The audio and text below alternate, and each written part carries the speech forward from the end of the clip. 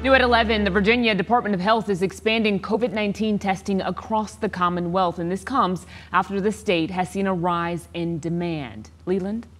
Yeah, Candace, we'll see 170 additional testing events across Virginia in September. VDH is coordinating with local health districts and vendors to make it happen. Now, officials say the Delta variant is what's behind the increased desire for testing among the public. More people seeking testing is welcome news to medical professionals, so they're working to meet demand.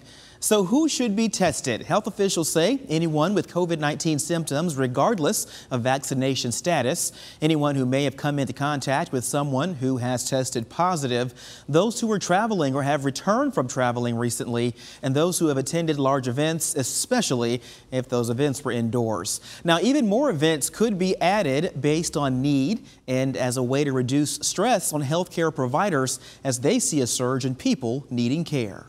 So we're just trying to make sure we can increase the access points wherever we, have a touch point from public health. Our partners in healthcare have been testing folks all along, and they're doing a great job, but they're quite busy in dealing with a lot of sick people right now. So we want to make sure we can relieve some of that burden if we can. VDH says the most effective course of action against COVID-19 is vaccination. And although important, testing remains a part of a layered approach to preventing the spread of the virus. If you need to find the nearest testing site to where you live, head to vdh.virginia.gov.